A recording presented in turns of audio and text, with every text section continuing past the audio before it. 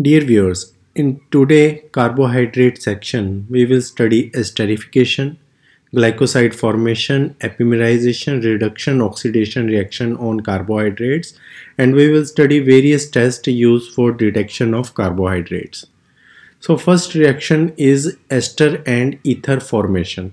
So when you treat beta-D-glucopyranose with acetic anhydride in presence of base, all hydroxyl group will get acetylated. You can get penta-O-acetyl beta-D-glucopyranose.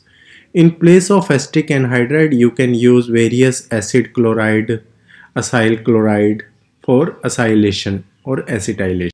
Next reaction is Williamson ether synthesis on carbohydrates. So what happened in this reaction? We use alkyl halide in presence of base. When we treat it with alcohol, it gives you ether compound. So same thing happened here when we treated beta-D-glucopyranose with iodomethane in presence of silver oxide. It gives you beta-D-glucopyranose pentamethyl ether. So this reaction occurs through SN2 process. So next is glycoside formation. We know that hemiacetal react with alcohol in presence of acid. It give you acetal. I will give you the mechanism in next slide how acetal formation occur. So we know that our glucopyranose is also exist in hemiacetal form. So when we treat it with alcohol in presence of acid, it will give you methyl alpha D glucopyranoside. So here you will get methyl glycoside. You can easily say methyl glycoside, and it comes in the category of O glycoside. So when we treat it with methylamine, it will give you NHCS3, then it will come in the category of N glycoside. So here you can see it is oxygen, so it is O glycoside.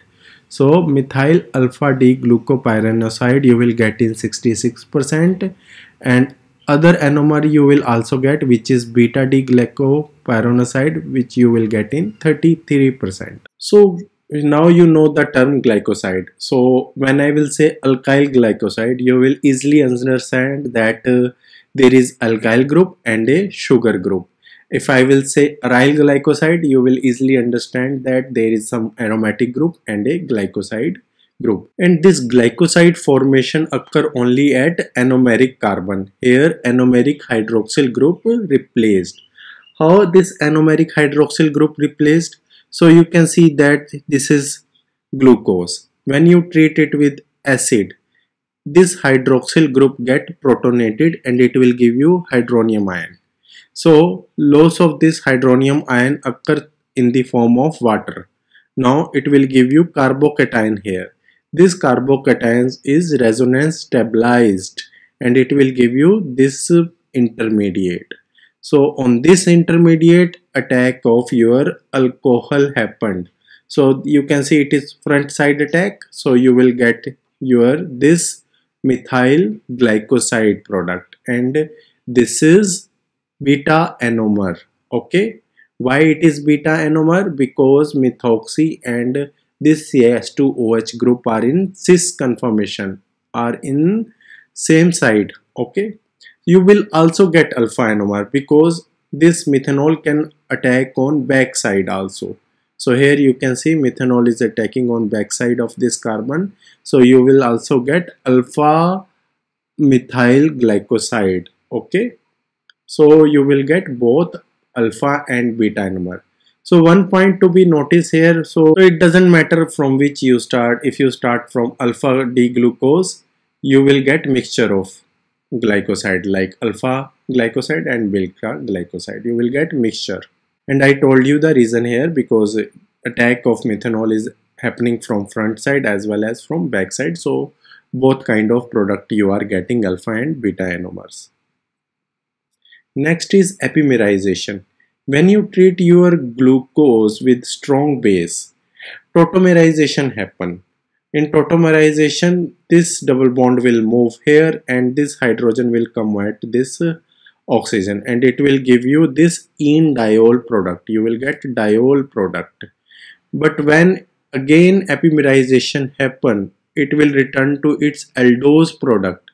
But when it return to its aldose product, the configuration at carbon 2 get lost, because you can see here hydroxyl group are coming at right side as well as hydroxyl groups are coming at left side. So from D-glucose, when you treat with strong base, you will get mixture of compound, and that compound contain D-glucose and D-mannose.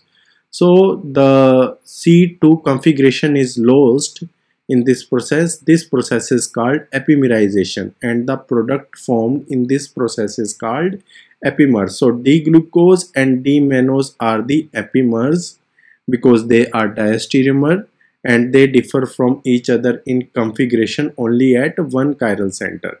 So D-glucose and D-mannose are the epimeric product of D-glucose, and the process is called epimerization. Next is reduction of monosaccharide.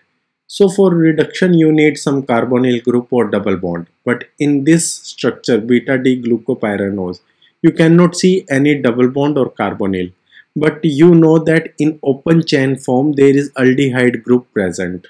Generally this glucose exists in this form in nature, but very small fraction remain in equilibrium with this open chain form. Now this open chain form contain aldehyde. When you treat it with sodium borohydride, reduction happened and this converted into alcohol. So you will get D-glucitol product, which is an alditol. So now your open chain is converted into this product. Now more D-glucopyranose, which is in cyclic form, will convert into open chain to maintain the equilibrium, and further this process happen, and so the equilibrium will shift toward this direction slowly. So next is oxidation of monosaccharide. When you treat aldehyde group with oxidizing agent, you get acid. So when you treat aldose with oxidizing agent, you get aldonic acid. Okay, but in this structure, can you see any aldehyde present? No, there is no aldehyde group present in this structure. But again, we know that this cyclic form remain in equilibrium with open chain form, and open chain contain aldehyde group. So when you treat this aldehyde group with oxidizing agent, you will get your acid. Here bromine in water at pH 6 act as a good oxidizing agent for conversion of this aldehyde into acid, and you are getting D-gluconic acid as a product. So this oxidation reaction can be useful to differentiate between aldose product and ketose product, because we know that aldose product will easily convert into acid, but ketose product will not convert into acid. So if this reactions happen, oxidation reaction happen in any carbohydrate, you can easily say, okay, there is aldehyde group present and this is aldose sugar, okay, not ketose sugar. So we know that ketose also remain in equilibrium with aldose in very little bit amount by the process of epimerization. So mild acidic condition, which is pH 6, help to prevent this isomerization. So it prevent conversion of ketose to aldose. So we can easily detect aldose and ketose by using oxidizing agent at pH 6. Okay. So other tests for carbohydrates are Tollens reagent test, Fehling reagent test, Benedict reagent test. So your aldoses and ketoses react with these reagent and give some colored product or precipitate by which you can easily detect whether carbohydrate present or not. For example, Tollens reagent, which is silver ion in aqueous ammonia. When you treat Tollens reagent with aldoses and ketoses, you will get metallic silver. So in test tube you will see silver mirror. So this test is useful to detect aldoses and ketoses. Similarly, when you treat Fehling reagent, which is copper ion in sodium tartrate, and Benedict's reagent, copper ion in sodium citrate, when you treat this reagent with aldoses and ketoses, you get red precipitate of copper oxide. So by this way you can check whether aldoses or ketoses are present or not. The sugar in this process are called reducing sugar because the carbohydrate can reduce oxidizing agent. So these tests can be useful for aldoses and ketoses, which are reducing sugar.